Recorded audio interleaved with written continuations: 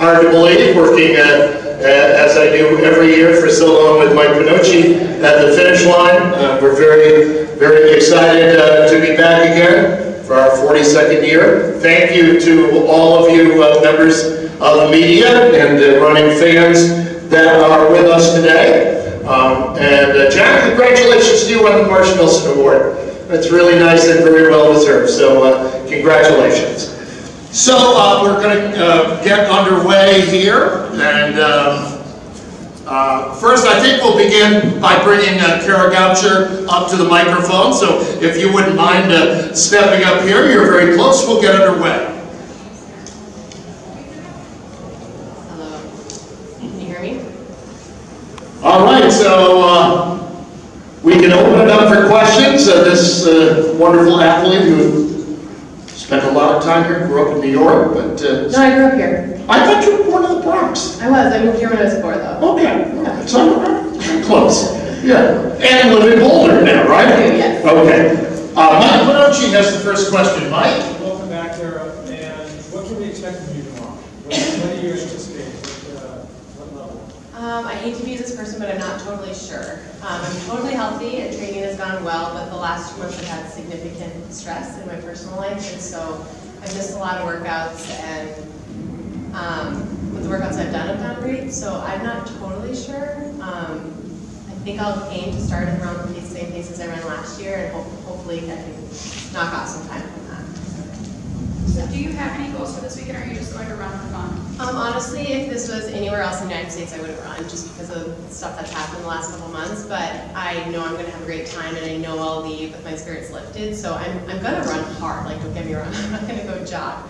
I just am not totally sure what my body will give me, but I'm hoping something around 75 minutes. You said your spirits are lifted, so how does it feel being back to Duluth? It's awesome. I love being back here. I love being back here on this weekend in particular. I grew up here and watched the marathon my whole life and handed out water, watched my aunt and uncle run here, and it's just really fun to actually be on this end of it, participating in it, because I never participated when I was younger, so it's just been really fun.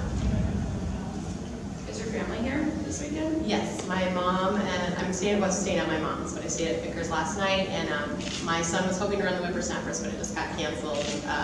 But he and my husband are here, my sister and her kids are here, so they'll all be out cheering for all of these fast people tomorrow. And the rain? Yeah, I mean, I'm not worried about the rain. I don't think any of us like the rain. Rain is rain. Obviously, if there's lightning, I don't know what the rules are, if they hold us or what happens. But I think all of us are weathered racers, and we can kind of face whatever we face. What stood out to you about last year in the race? I think I came in undertrained and a little dinged up. I had a hamstring issue, but I left like really revived. And I remember I called my coaches after the race and I was like, that's the most fun I've had in a year. And so for me, it was just reminding me that I still want to be racing. I had such a good time. And at that time last year, I said, I'm coming back next year no matter what the situation. So I just had a blast last year. Kevin Pates. Next month, 39 years old. Next month I turn 40, thanks. So those rumors of your retirement, are they I will never premature? retire, no. I'm hoping for a fall marathon. I set the goal at the beginning of the year of 8 months of 75 to 80 miles a week. I'm just closed out 7 months. So a month from now I'm hoping to start doing a little bit more training, bumping my mileage up a little bit, and with the hopes of running a fall marathon. And I think I have one more good marathon in me, possibly 2. But yeah, just to set the record straight, I absolutely will never retire. I get that a lot. Retired marathoner? No, I'm not actually, so. Going back to this race, does it ever get old, like coming here and, I mean, not living here anymore? Yeah, I mean, I come to Duluth at least once a year, usually twice, and no, it doesn't get old. I love the excitement. I love what I love about this race is that there are really fast people and everyone will cheer them on, but everyone will cheer just as loudly for the last person. And it's a really inclusive race, and I love that about this, and I think that just says a lot about Duluth in particular. So I just think this is a great community encouraging race to be a part of, and it's just really fun. Other questions? How do you feel about being a role model? I know that you're an advocate for women, so how do you feel about that? I don't see myself as a role model. I just think that I think it's important to live justly and to fight for things you believe in, and so whatever that is. But I don't know. When you come home for this race, just because you are from here and there's a lot of demands on your time, is that easy to juggle, or is it tough when you're here at home for race week?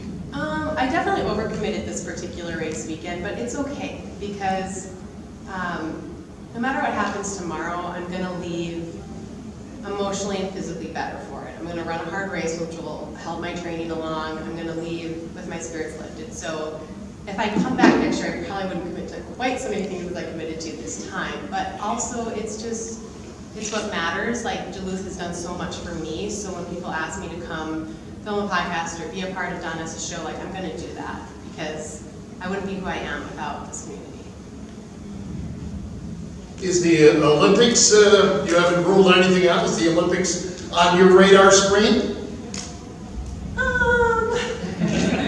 I would never rule anything out, no. I'm hoping to run a marathon this fall, and that'll give me a lot of feedback based on how that goes. I think it's more realistic that a world championship team would happen than the Olympics. I feel like U.S. women's marathoning is just such a powerhouse, and it's not that I don't think I can do it, but is it realistic that I can do it at my age and at this time? But I would never rule it out. I mean, if I had a great marathon this fall, then I would think a little bit longer term. Right now, I'm just kind of looking at it year by year. Okay. I mean, I'm sure I'll be at the Olympic trials. Will I be contending for a spot? I don't know. Yeah, okay. Fair enough. Other questions, folks? Well, we get this opportunity once here. Well, we all set? John? So, looking at last year, would you just say this year you're going to say anything better than that is a plus? Yeah, I think I am fitter than last year. And at some point I'll be able to talk about it. But the last 2 months have just been very stressful on myself and my family. So just the fatigue I feel is pretty deep right now. So I think I'm fitter than I was last year, but I just am not totally sure. I think anything around 75 minutes I will take as a victory. But I'd like to go faster. Anything else, anybody? All set? What inspires you when you go out to run a race? I just love running, and I always want to know what I can get out of myself. And over the years, I had goals of winning a major or winning an Olympic medal. I don't really have goals like that anymore. Now it's really about what can I achieve for myself? Am I getting everything I can out of this body while I have it? So it's really just about just seeing as much as I can get out of myself. Thank you, Grandma. Anybody else? Okay, thank you. We wish you good luck tomorrow. Let's give her a round of applause. And Sarah, would you mind taking the microphone? Sarah, you train in Flagstaff? I do. Where are you from? Originally from Washington State, so this weather is familiar. It feels like home. What town? A tiny little town called Hawkinson, just north of Portland, on the Washington side. Okay. We will open it up for questions here. Sarah doing the half marathon. Sarah, you just had an awesome race, 25K. You're running really well. What's different this year? Is it just all years or something new? About 5 minutes before the 25K started, I took off my watch, dropped it in my backpack, and said, screw it, I'm just going to run. And I think that all of this year, I've learned something really interesting about my own racing in that I tend to step up to whatever challenge is presented. So when when it's an easy win and I don't have to run very fast, typically I don't. So my goal going into the 25K and also into this race, which is a great race for the fast field, is to go into a race where I'm likely to get my butt kicked and then have to fight my way out of that corner when I push into it. So I expect tomorrow to be pushed and to benefit from it. Do you think this attitude came from when you guys were leading the Boston Marathon and you're like, why not me now? Start leading some races? I'm not sure if that's where it came from. That was certainly a surprise. I once had someone ask me recently, actually, when I'm 80 years old, what am I going to remember? What's the one memory that'll stick? Seeing a wide open road in Boston with nobody else in front of me, I think that's going to stick. That was 2016, right? Mm-hmm.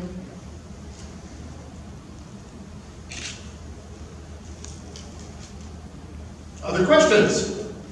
Mike? So your PR for the half is here, right? Okay. Are you in that type of shape, or a little bit better now? I mean, coming off the 25K, when was that as well? So yeah, the 25K was about 5 weeks ago. When I ran 72 minutes here, it was one of those beautiful Duluth mornings. I remember hearing a foghorn. It was completely still, just fog gently rolling off the lake, and it was perfect weather for running. So I don't expect this year to be quite as good weather-wise, but if I'm honest, I am stupid fit right now. So if I don't PR, I'll be surprised tomorrow.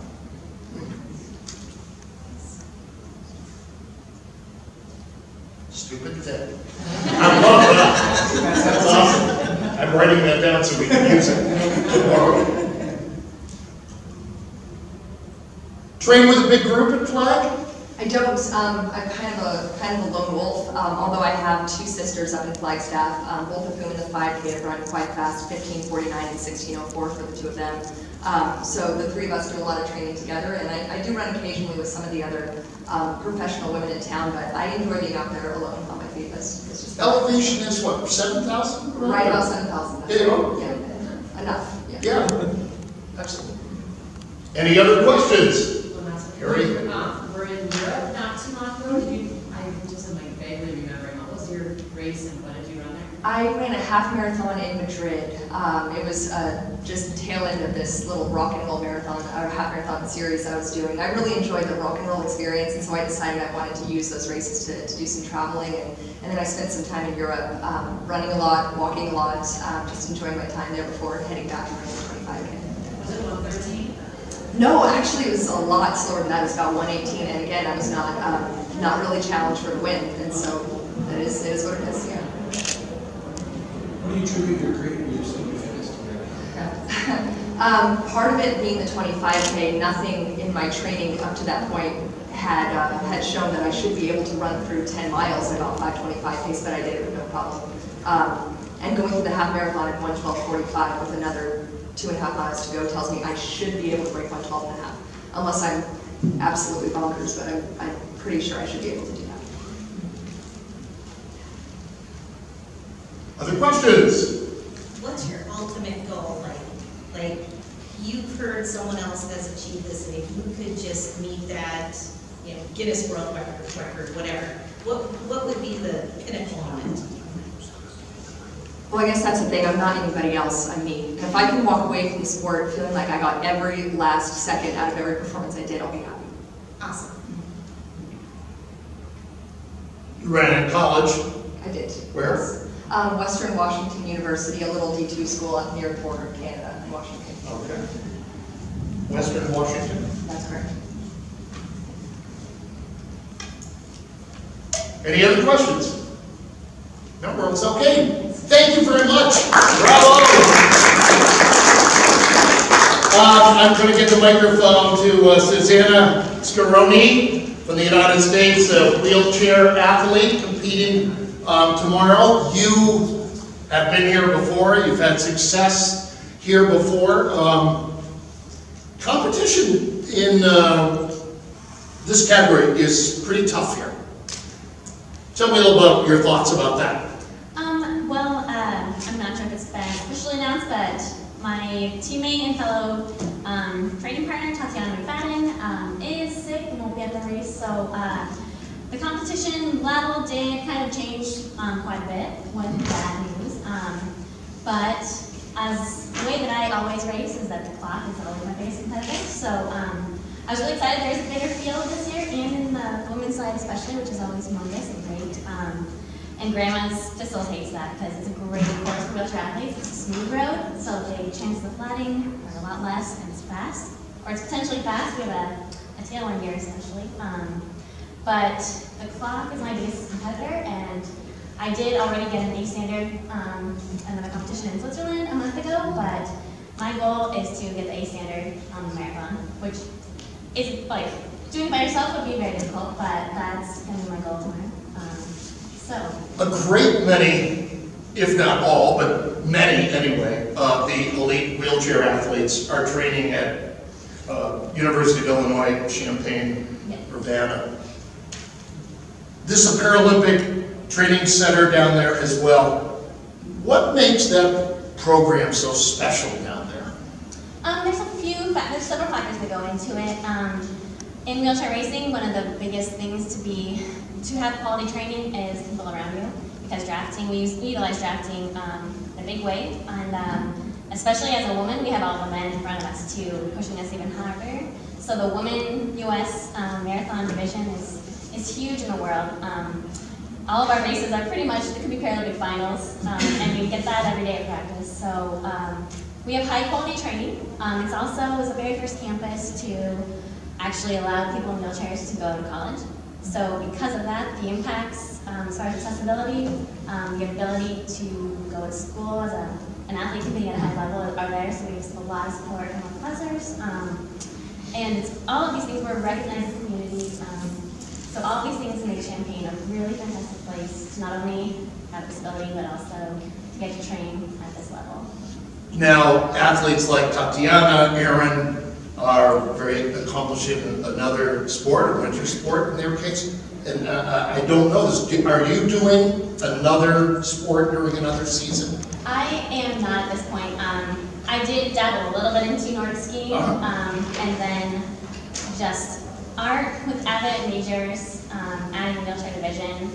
We now compete all year round. So I can have a race in Tokyo in February now, and I just am still PRing, so I'm just dedicating my heart to marathoning. Awesome. Questions? Mike Pinocchio. What is the standard? It's a 134. 134? Yeah. So it would be a really good day if I get that tomorrow. You know that I'm at the top of my game. However, I did just PR last weekend, so I'm still having that my goal. So we'll see how it goes. Your PR is 133 flat. Yeah. Well, it's 133.30 from Boston last year when we had a massive tailwind. Although I did Boston this year, so I feel like no matter what the weather is tomorrow, I'll be ready. I saw you race last weekend, and a lot of people like to do, especially runners, will do a part 10K a week or two before a marathon. Is that what you guys like to do as well? You know, our training, we do intense things before a race, before we start to taper. Last weekend fit in really well. I was at the New York mini 10K for women's race for women last weekend. And a bigger part of doing that race was just to support New York Roadrunners and be the first wheelchair division at that race. So it worked perfectly into our training cycle to do that in order to get ready for this. But that was kind of the larger reason I went there. Talk about that race a little bit, because you raced Tatiana there. I did. Took off, what, at 4 miles? Yeah. No, I'm having a really good season this year.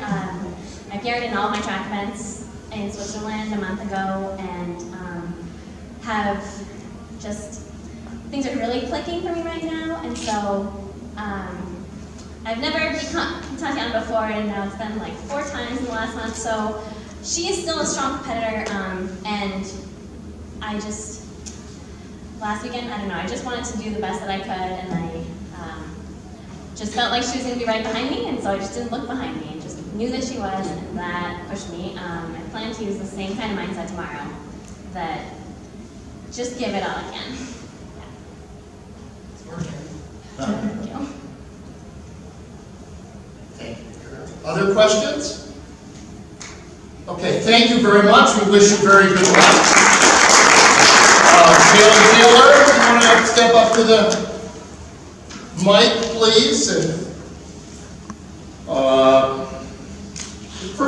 is this the first time you've been here to this race, or? I've been to Duluth before, but this is my first time at race. Yeah, I know you're from Wisconsin originally, right? I don't know where. Southeastern, yeah. Where? Southeastern Wisconsin, near Milwaukee. Okay, all right. Should we open it up to questions?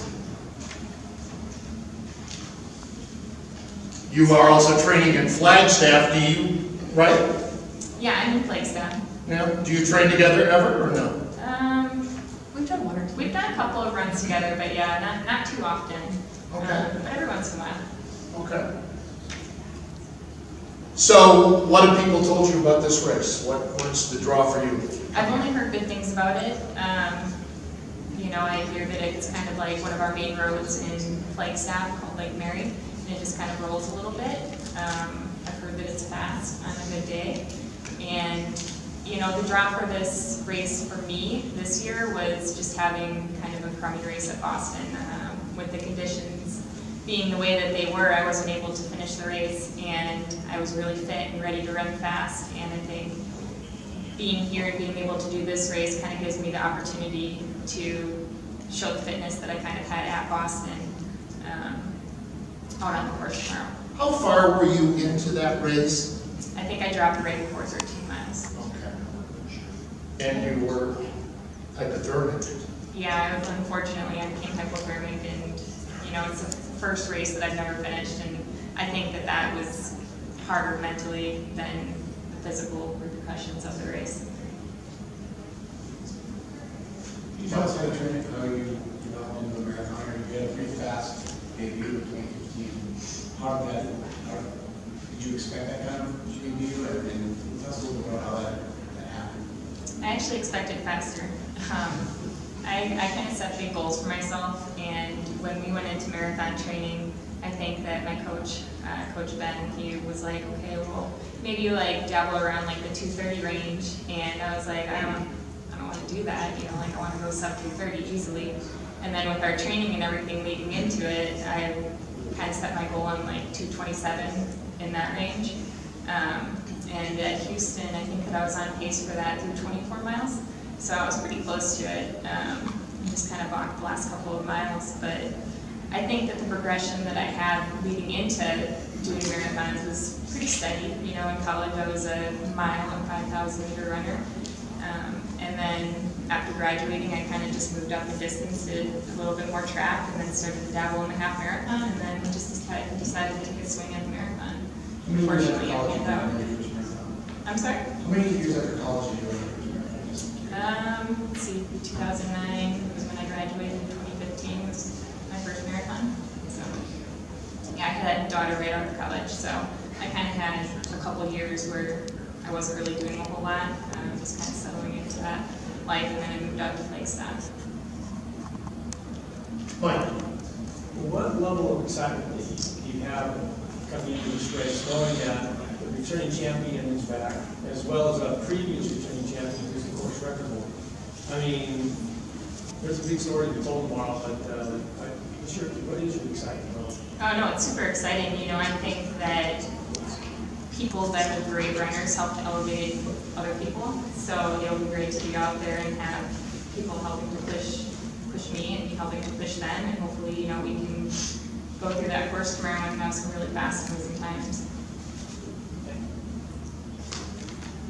Other questions here? Yeah? Jack? The last couple of years we've seen them go up pretty fast. Are you gonna just follow, or are you gonna run your own race? Kind of depends on how fast. You know, I don't want to be careless and just like go out and, you know, blow it. I think that going out and having some composure and knowing what I'm capable of would be the smartest thing. So, you know, trying to roll through the half at a fast, but I don't know, modest pace, I guess. You know, just trying to stay within my limits so that I can get to that finish and feel like I gave everything that I had if I had stuff going into those last few miles. You said you weren't very happy with your the result of Boston. Do you think that's given you an incentive to work hard, train for Grammys?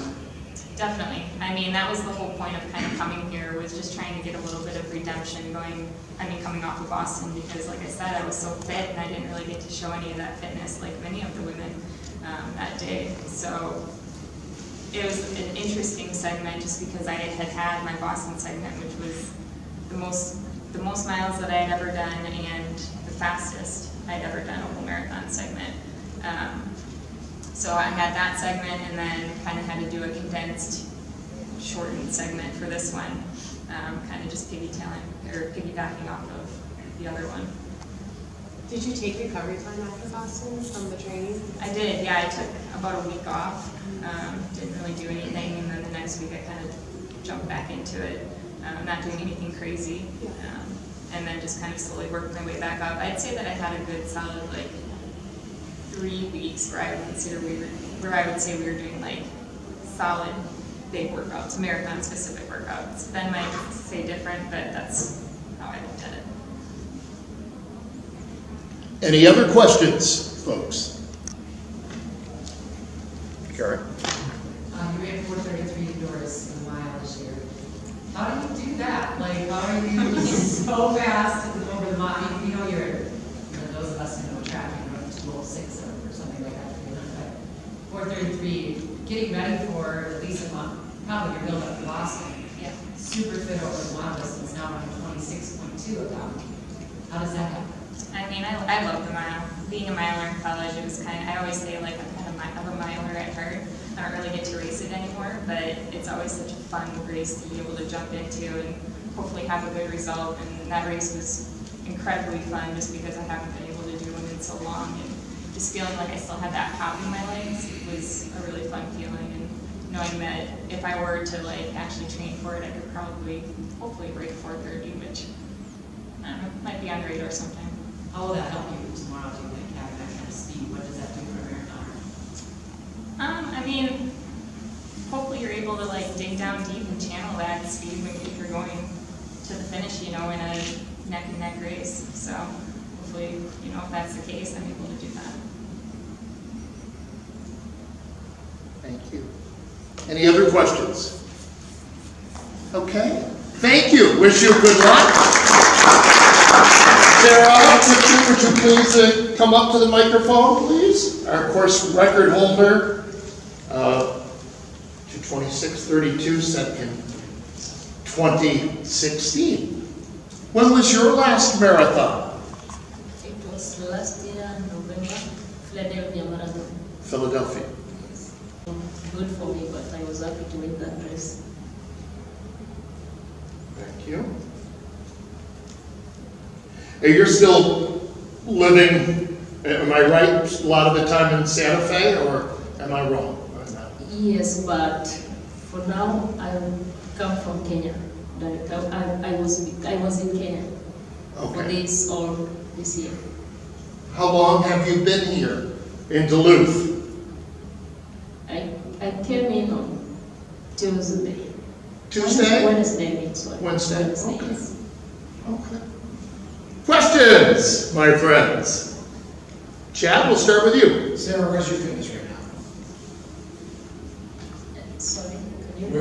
Where do you feel like your fitness is right now? Is it top level? Is it Right now, I'm not sure what I'll do tomorrow, but what I hope, let me just say that 2:30 then.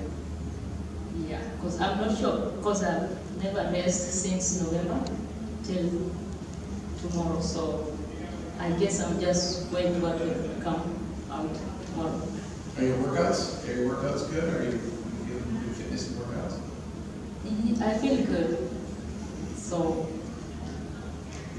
I'm waiting for tomorrow. Thank you, Chad. Other questions? Being the course record holder out, what does Grandma's Marathon mean to you in your career and going into tomorrow? Where does Grandma's fit on your level of marathons? For me, in Grandma's, when I'm here, I feel like it's, the rest that I feel, it's, in my heart, I feel something that I did, it's made me feel like coming back every year. So last year I missed, but I was not feeling good, but I always feel like we're here because many people I know there. I feel like we see the same people every year. And I'm very thankful because to be here again. Do you like the course? Is there something about the course you like? Yeah, I like the course. Do you like the weather? Yes, I like the weather too. Because even in Kenya, it was the same weather, it's raining too. So we have been training with the rain. Yeah, so. Sarah, do you know how many marathons you've run in your career? Just curious.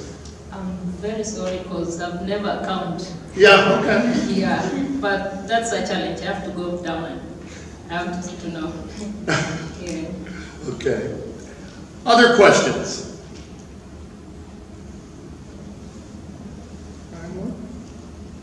No? All set, everybody? Okay. Well, Sarah, we wish you good luck. Thank you. Tomorrow. Thank you for being here. Good luck to all of the wonderful women up here. A round of applause for you all. We'll take a short break and we'll be back with the men. Okay? Thank you.